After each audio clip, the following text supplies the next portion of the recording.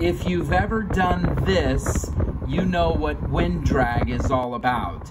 And when it comes to pulling a hollow box behind your tow vehicle, wind drag is the biggest enemy of fuel efficiency. Coming up, a simple solution to improve your MPGs while towing.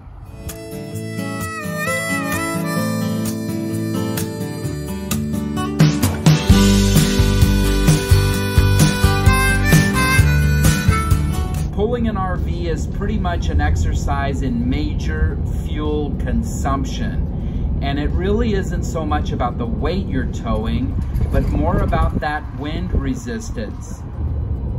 You can see my speedometer.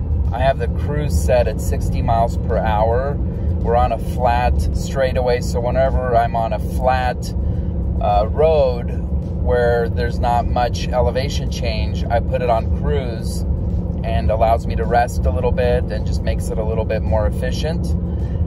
And for this whole trip, we're averaging 12.2 miles per gallon, which is a lot better than before. We took a road trip to the Oregon coast in July, and I wasn't using cruise control, but more significantly, I was going about 65 or 70 miles an hour, and 60 miles per gallon per hour rather is the magic number.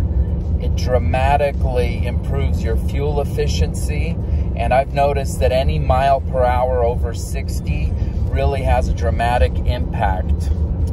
And so our trip to the Oregon coast in July, where I was not holding it at 60, I was going 65 and sometimes 70, I averaged about 10 miles per gallon or a little bit less. On this trip, I'm over 12. That's a huge improvement. And so when we're out here on the road, we're not in a big hurry, and getting to the destination is part of the journey. And so the big thing is the fuel efficiency and safety. You just feel a lot more comfortable going 60 miles an hour when you're trailering and pulling the trailer, especially when you pass semis or have wind gusts. It just feels a lot safer, and it's more economical, but it's also a little bit easier logistically to think about time.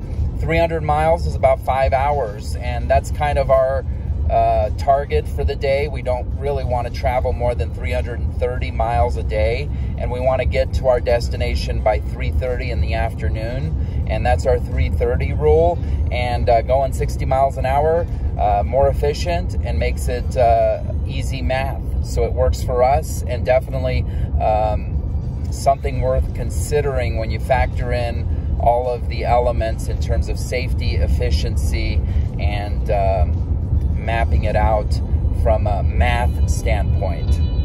So there you have it. If you enjoy the content, please subscribe today, and don't forget to nudge the like button.